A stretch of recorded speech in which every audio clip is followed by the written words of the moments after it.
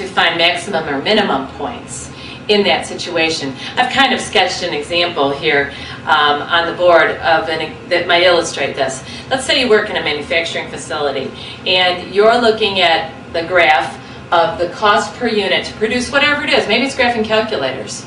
And the cost per unit to produce graphing calculators starts out fairly high because you have to lease the facility and turn the heat on and turn the lights on. But as you are able to produce more than 0 units, or you increase the number of units that you produce, the cost per unit comes down because you get to absorb that cost of heat and lights and lease over many units that you're going to produce. So that cost per unit comes down.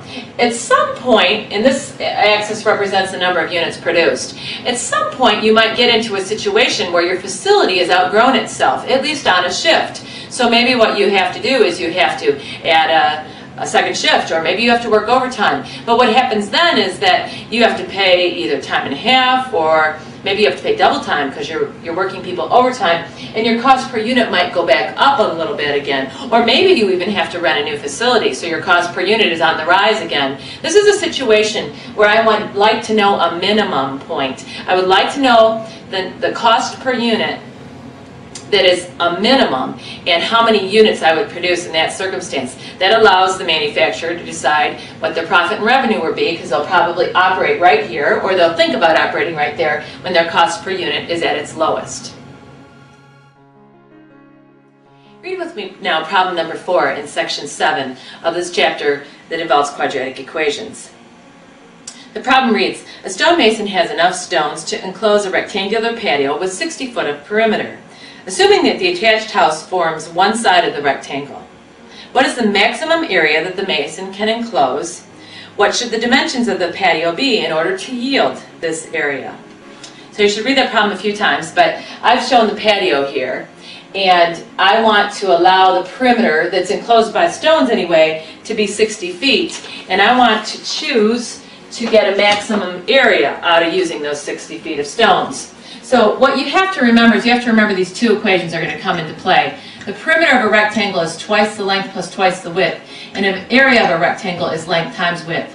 But in this particular case, if I let this be L and this be W, I'm not going to use L twice because the house is going to be the binding wall, the fourth binding wall. So if I have 60 foot of stone, I'm going to use this equation. If I have 60 feet of stone, then I'm going to have 60 equals L plus 2W, not 2L plus 2W, just L plus 2W. And then next I have this equation, area equals length times width. And I want to maximize that. So what I'm going to do is I'm going to take this equation, and it doesn't matter which variable I solve for, but it's much easier to solve this equation for L. So I'm going to rearrange it, and I'm going to say that L equals 60 minus 2W. So I'm going to move this over to the other side. And then I'm going to replace that statement into this piece in the equation right here. So I'll have A equals 60 minus 2W is going in for L times W. And then next, I'm going to distribute this W times each of the terms here. So W times a minus 2W is a minus 2W squared, and W times 60 is a positive 60W. And what I'm going to do is I'm going to maximize this. I'm going to write this problem so I can find the maximum point. So I'm going to complete the square again, and I'm going to give a sketch for you. To complete the square, I have to factor out a minus 2 because I have to have the first term, I have to have the first term be a 1W squared. I'm going to need a minus 30, got to be careful here, W there. Just going to step back and check that. Yeah, that looks good. To complete the square, I'm going to take half of this minus 30. I'm going to do this over here. Half of the minus 30 and square it. So I'm going to be taking a negative 15 and squaring it, and so that's 225.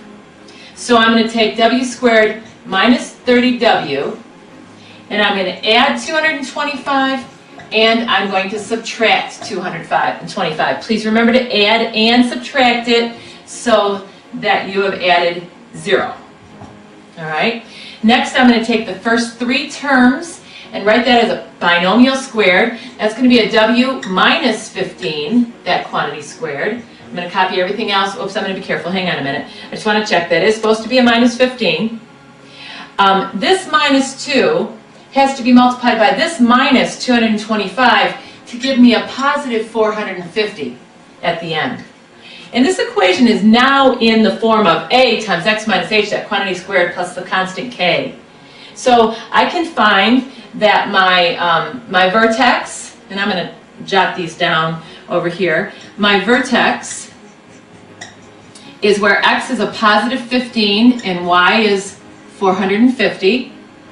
My line of symmetry, and again this is not everything that I didn't need to do all this, is where x equals 15. And because I have a negative 2 here, and here is where I'm going to put a sketch of this, because I have a negative 2, this is actually going to be way up here, way up here. It's going to look something like this. I have a curve that's opening downward, and so I have a maximum, not a minimum, and my maximum is at 450.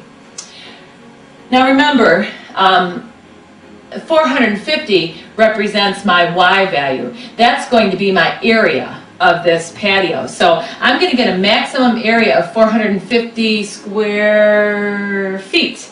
I believe these units were in feet. And x represents my width, if you will, here. And so my width turns out to be 15 feet.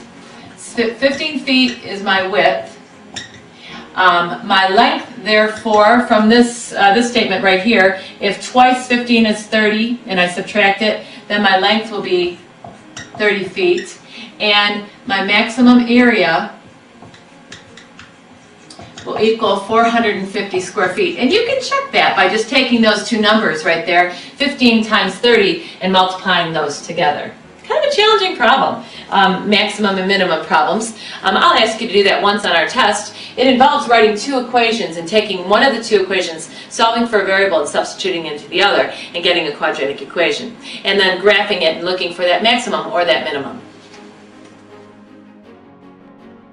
Number 10 in section 7 is also actually this is a minimizing problem, and it reads like this. Again, number 10. It's about stock prices.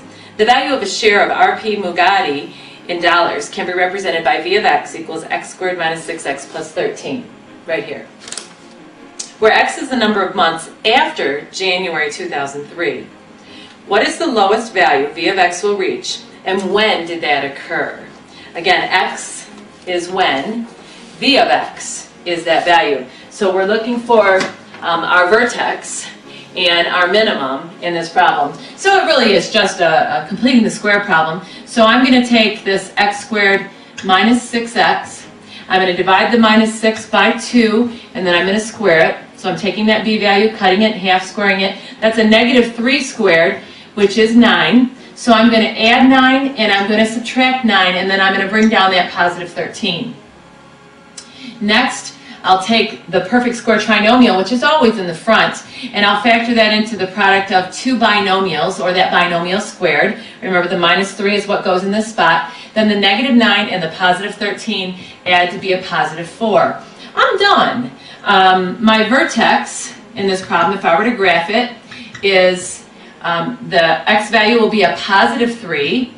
My y value will be a positive 4. It says that 3 months later, after I believe that was January 2003, that the stock price will be $4. My line of symmetry,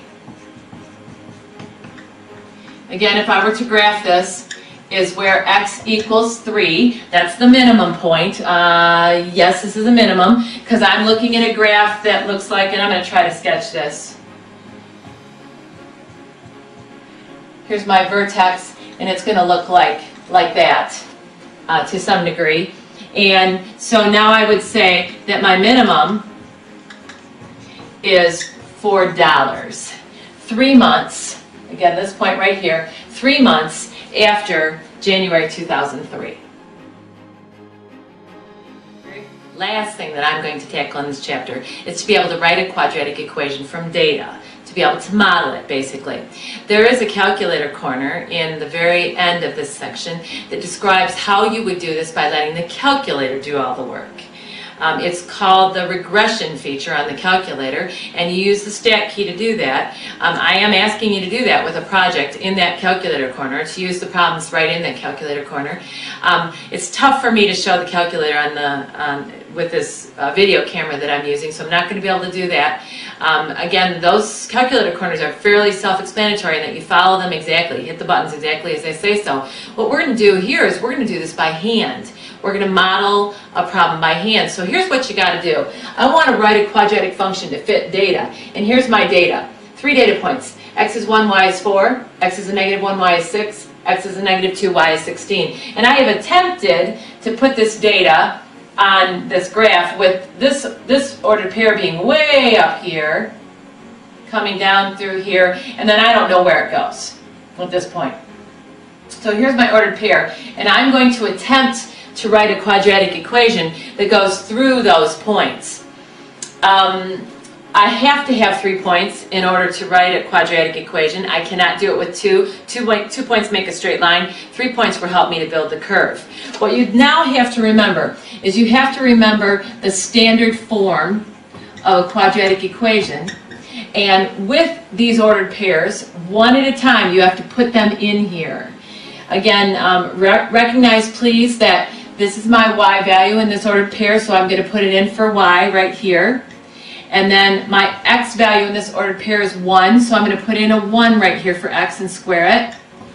My x value again is 1, so I'm putting it in for x, and then I have my constant c. So I'm going to clean this equation up. What I have is 4 equals, that right there is a 1a, this is a 1b, and a 1c. And I have a linear equation in 3 variables.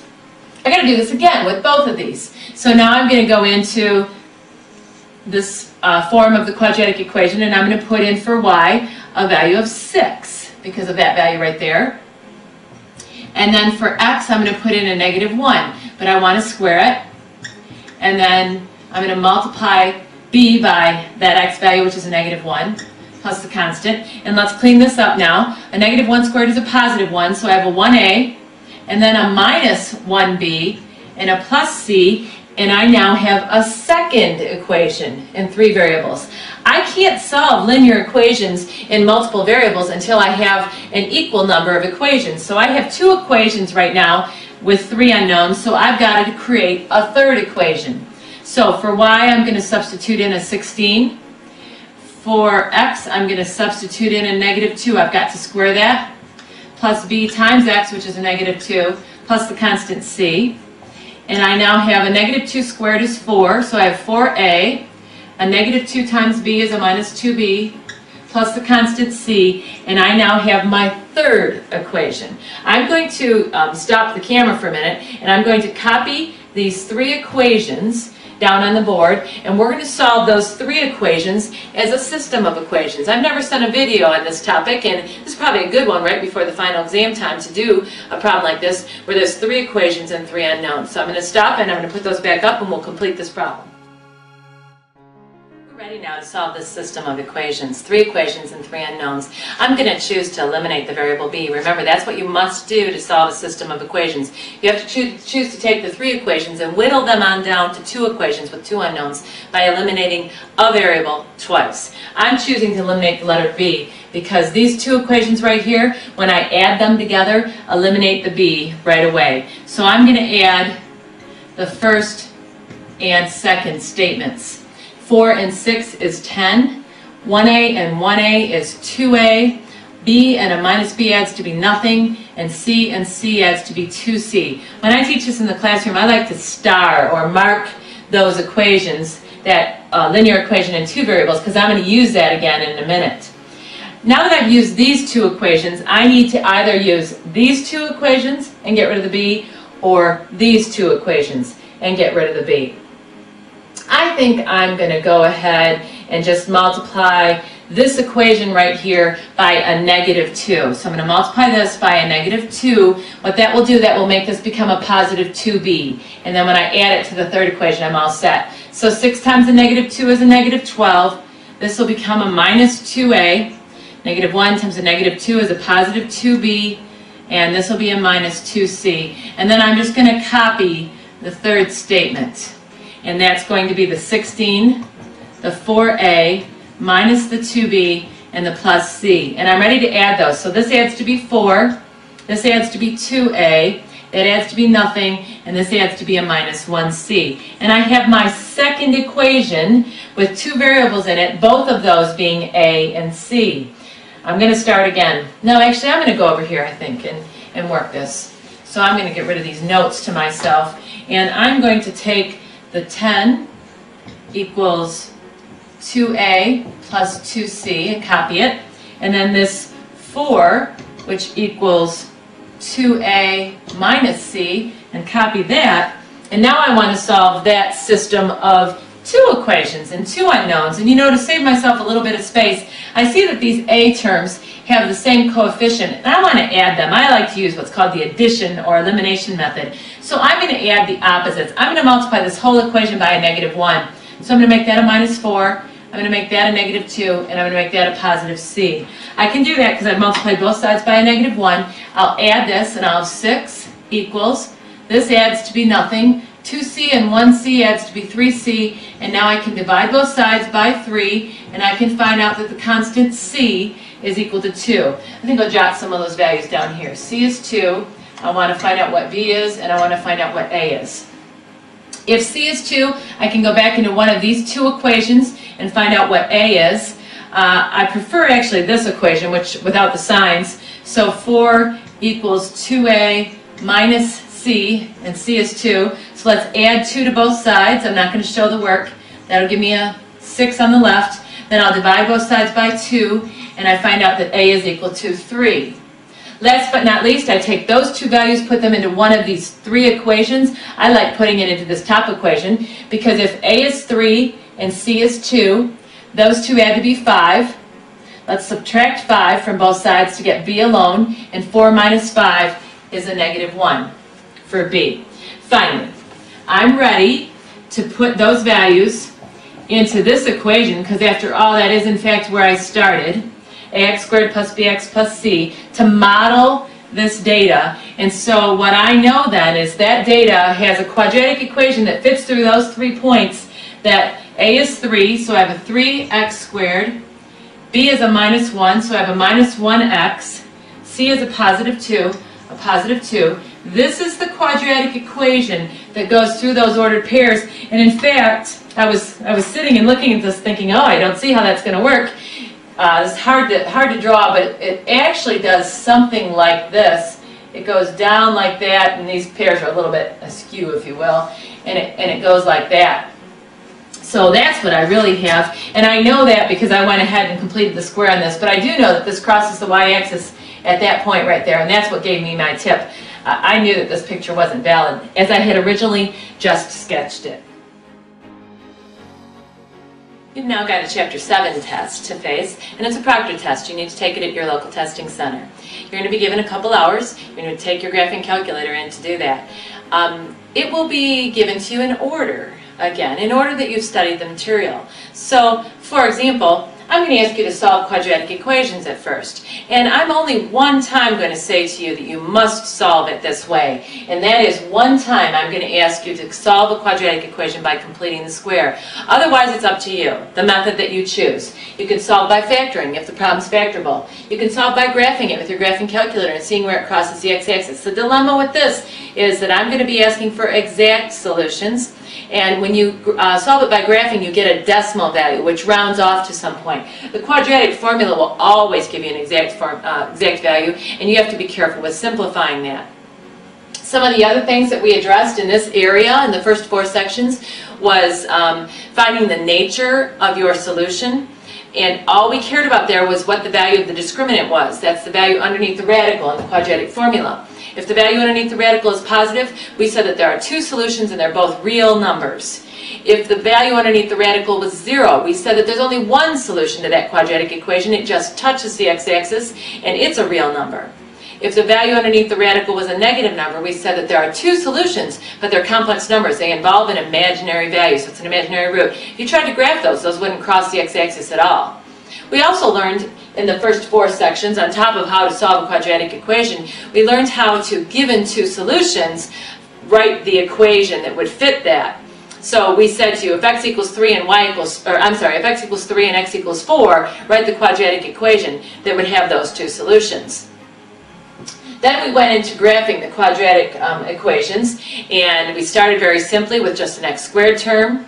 Then we went into a position where we wrote it as a binomial squared, x minus h, that quantity squared, and we found the vertex and the line of symmetry. And then we added a constant to that and a coefficient in front of the binomial, and we had to find maximum or minimum points. So we spent a lot of time with graphing. And finally we went into that last section where we did some work a little bit with story problems and finding maximum and minimums, and we learned how to model an equation given some data. I would highly suggest, and this is a major suggestion, that you take a look at the test in the book. It's easier than the online test, although that shouldn't be too bad for this chapter. And I do require and ask you to take the practice test online. But there's a practice test in the book at the end of the chapter. That's a great thing to practice, to get ready, because it does everything that we've done in this chapter. The review is good too in the book. It's just a little bit longer. Practice test won't take you quite as long. Good luck. Make sure you keep on top of things. Don't wait until the last minute to take this test, because that just means that your final exam is going to be taken at the last minute. And final exam closing dates are very close to the Christmas holiday. It can get to be really stressful, so please try to get at this as soon as possible.